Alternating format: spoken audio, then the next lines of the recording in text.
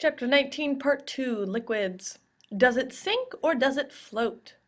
Sinking and floating can be summed up in three simple rules. Number one, if it's more dense than the fluid it's in, it will sink. So more dense, it sinks. Number two, if it's less dense, it floats. Number three, if it's the same density, then it will neither sink nor float. So the buoyant force depends on an object's volume, right? The amount of water it displaces, the weight of that water is our buoyant force. All right, so a smaller object displaces less water, so a smaller buoyant force acts on it. Whereas a larger object displaces more water, so a larger buoyant force acts on it. The submerged object's volume and not its weight determines the buoyant force. The weight determines whether it sinks or floats, but the buoyant force is determined by volume.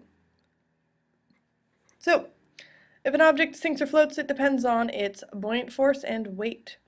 When the buoyant force exactly equals the weight, then the object's weight must equal the weight of the displaced water. And since the volumes of the object and the displaced water are the same, since the weights are equal, that means that their volumes are the same. So the density of the object must be the same as the density of water. Therefore, it would neither float nor sink. All right, so here the wood floats. It's less dense than water. So same volume as the water it displaces, but it has less mass, so a smaller weight, so it floats. The rock sinks because it is more dense than water. Same volume as the amount of water it displaces. However, it's more dense, so it has a larger weight than the water, so it sinks. So that it is greater than the buoyant force. And then the fish neither rises nor sinks because it has the same density as water. The fish is at 1. Its density equals that density of the water. If it were able to bloat itself up, it would be less dense and would float, and if it swallowed a stone, it would sink.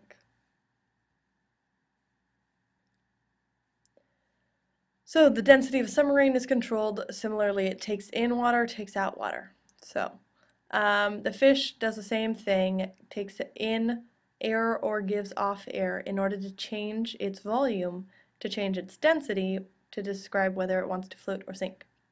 A crocodile does the same. It swallows stones to swim lower and expose itself less. There you go, you got two crocodiles. The crocodile on the right is more dense because it's full of stones. So if a fish makes itself more dense, it will sink. If it makes itself less dense, it will rise.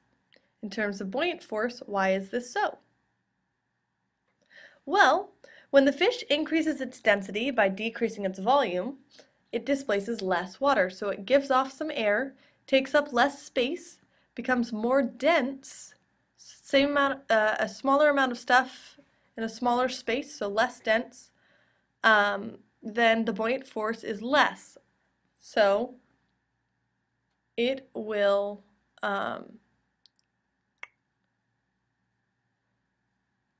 right, and then when the fish decreases its density by expanding, it displaces more water, and the buoyant force increases.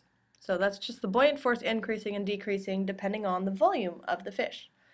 So more dense, it sinks, less dense, it rises. What are our three rules?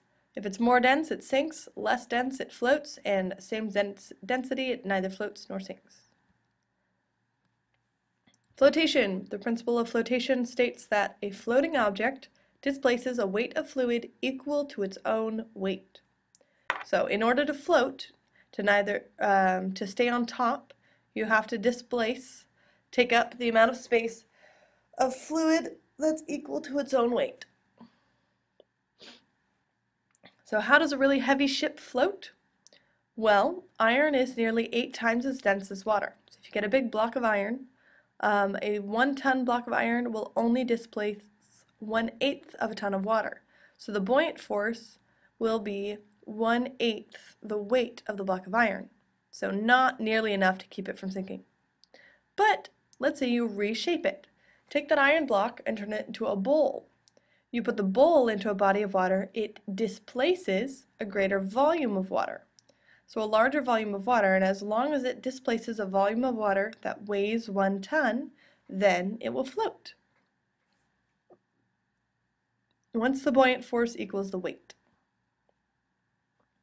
Solid iron block sinks, same block shape to occupy 8 times as much volume, floats. So the amount of volume it has to take up is directly proportional to the weight ratio.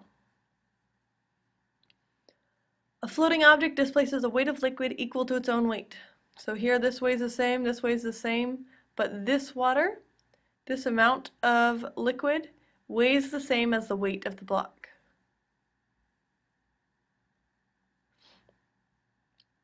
Alright, so for a ship to float, it needs to displace an amount of water equal to its own weight. So a 10,000 ton ship needs to displace 10,000 tons of water before it sinks too deep below the surface and takes on water. So you can't build a super skinny ship that weighs 10,000 tons because it's not going to displace enough water. That's why big ships are really wide. Alright, the weight of the floating canoe equals the weight of the water displaced by the submerged part of the canoe. It floats lower in the water when it's loaded. Add more weight to it, it now has to displace more water. See, it's taking up a lot more water than it was before. Alright, for the ship, shown empty and loaded. The weight of the ship's load equals the weight of the extra water displaced. So the extra water taken up here weighs the same as the cargo and people and whatever else may be on board. Okay, a submarine, if it displaces water greater than its own weight, it's going to rise. If it displaces less, it will go down. And if it displaces exactly its weight, it will remain at constant depth. That's how submarines work. Also, water has slightly different densities with different temperatures, so it has to make adjustments. It's not a perfect science. Principle of flotation, you have to displace the same amount of water, same weight of water, as your weight in order to float. So when you're floating in the pool, you have to displace the same weight of water as you weigh. So that's why laying on your back you can float, but you make a cannonball shape and you're going to sink. Alright, Pascal's principle. It's kind of an odd one. Pascal's principle states that changes in pressure at any point in an enclosed fluid at rest are transmitted undiminished, that just means unchanged, they don't get less strong, to all points in the fluid and act in all directions. So you make a change in pressure anywhere in the fluid, it goes all throughout the fluid and acts every way. So if the pressure of city water is increased at the pumping station by 10 units, the pressure everywhere will be increased by 10 units. Pascal's principle describes how changes are transmitted. So a big example for Pascal's principle is a U-shaped tube. So you fill a U-shaped tube, put pistons at each end, so things that are sitting on top of the water at either end. You put pressure on the left piston, it's going to go all throughout the liquid and hit the right piston. So the pressure the left piston exerts against the water will be exactly equal to the pressure the water exerts against the right pistons. Put force there, and you get a same force there, because it goes all throughout the water and up there. Alright, a 1 Newton load on the left piston will support 50 newtons on the right piston. This is a 1 Newton load on this area, and so it's distributed, then 1 Newton, 1 Newton, 1 Newton, 1 Newton for every section of this, so it adds up to 50 newtons, because this is 50 times the surface area. Alright, the piston on the left had an area of 1 centimeter squared, and the right has an area 50 times as great, 50 centimeters squared. So that 1 Newton load gives you an additional pressure of 1 Newton per square centimeter. And that's transmitted all throughout. So that additional pressure is exerted against every single square centimeter, so that's how you end up with the 50 Newton load it can support. Using that, you can multiply forces. 1 Newton input, 50 newtons output. By further increasing the area, you can multiply forces even more. Okay, but here's the catch. Even though you get an increase in force, you get a decrease in distance movement.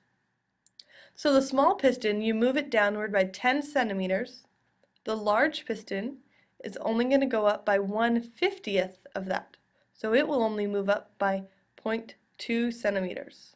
Okay, so you compensate. Is it the force, the amount of load you want it to support, or is it the distance you want it to move?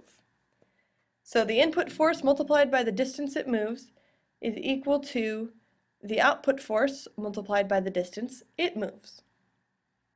Okay, so input times the distance equals the output force, the amount of force, times the distance. So the 1 and the 50.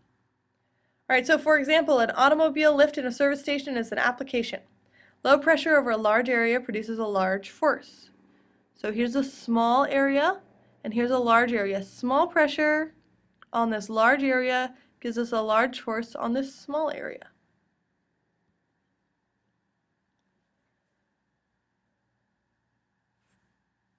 So that's all it's talking about. The compressor supplies pressure to the reservoir, and then that's transmitted through the oil. So, as the car is being lifted, how does the change in oil level in the reservoir compare with the distance the automobile moves? What do you think? How's the distance going to change? All right, the car is going to move up a greater distance than the oil level drops, since the surface area of the piston is smaller than the surface area of the oil. So this is the smaller surface area, this is a larger surface area. Less distance change, more distance change.